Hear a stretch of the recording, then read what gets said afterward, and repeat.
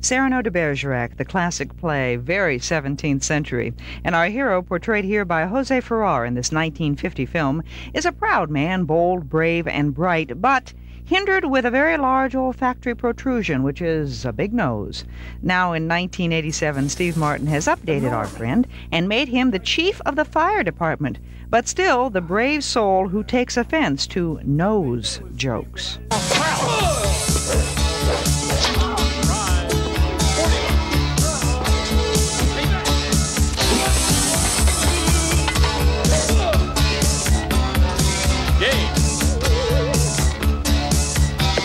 Play again sometime.